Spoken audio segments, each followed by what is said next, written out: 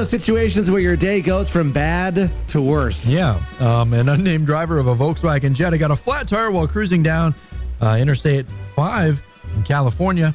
As the motorist was changing his tire on the side of the freeway, another car stopped up and two men got out. It's not that unusual, thinking that he was probably going to get some help. Well, not really. The gunmen relieved the stranded motorist of his cell phone, wallet, and laptop before they drove away in his Jetta.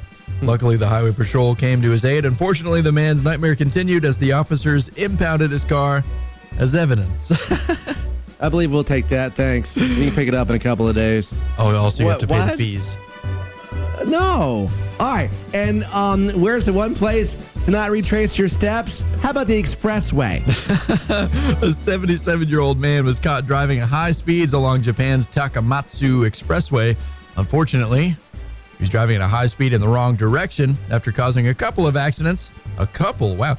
Police finally pulled over the professor and told officers he'd gotten lost and decided to retrace his route to get back home and didn't notice he was going in the wrong direction. You know, it's funny. All the signs are backwards. And all the cars driving right at you. Yeah, And I didn't know. I couldn't put those pieces together. Maybe it's time to take that driving test over again. See what you just heard or any part of the Mers in the Morning show now. Get the link at yesfm.com for the Yes FM YouTube channel. 96.7 Yes FM. Is phone bill